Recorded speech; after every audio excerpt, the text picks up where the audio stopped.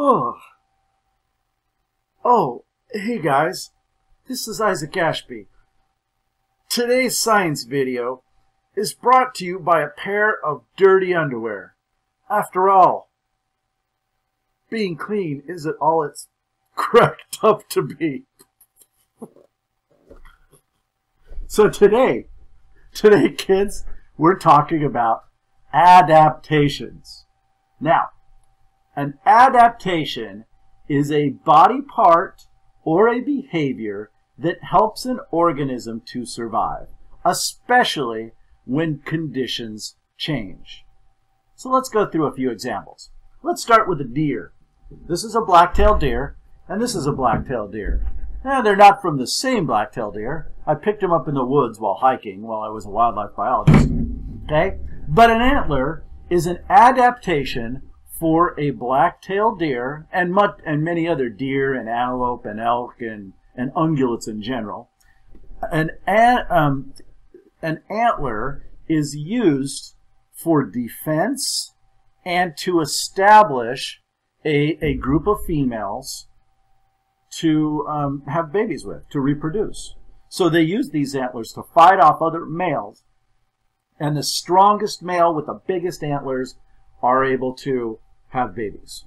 Okay? So that is an adaptation. It's a body part, and it helps it survive by passing its genes on to the next generation, which is the goal of all organisms.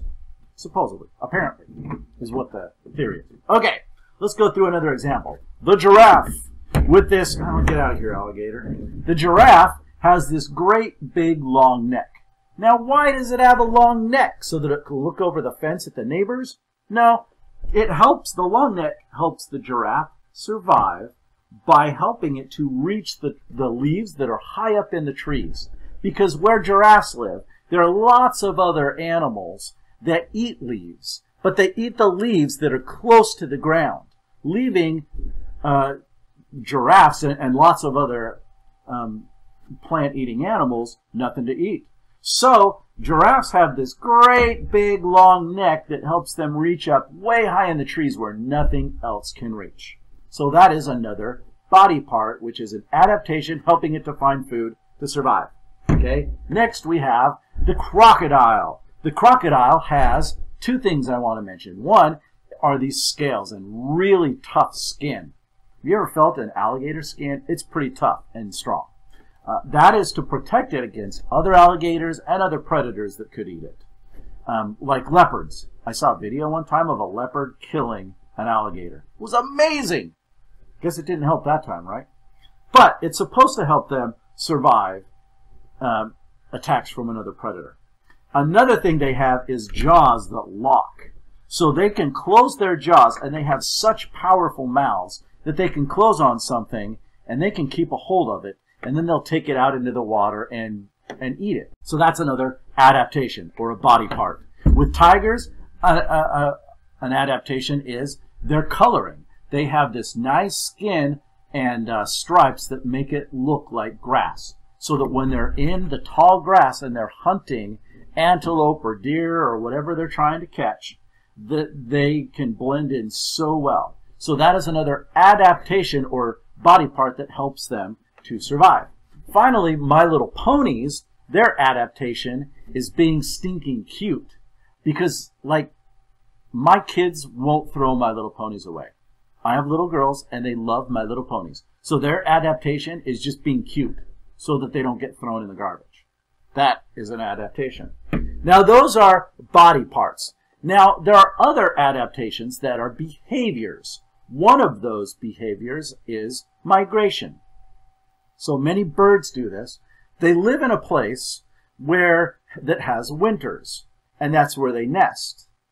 For whatever reason, they nest in that place. But then when it comes winter time, it's really cold, and there's not a lot of food, and it's a terrible place to raise their young. So what they do is they migrate, sometimes thousands of miles, which means they leave where they're living. They fly. Some animals, they don't fly, they walk. Some of them take the bus. I think greyhounds do that. Anyway, but they go to a different place for part of the year where they can eat. Another behavior is to hibernate. And it's solving the same problem, helping them survive when times get really cold. So that, my friends, is an adaptation. A body part, such as a neck, a behavior, such as migration, that helps an animal to survive, especially when times are changing. So I hope you enjoyed today's video and that you come back and check out the rest of our videos. Thank you for watching, and we'll see you next time. Bye-bye. Find more STEAM lessons, activities, and experiments just like this in our STEAM Outside homeschool program at steamoutside.com.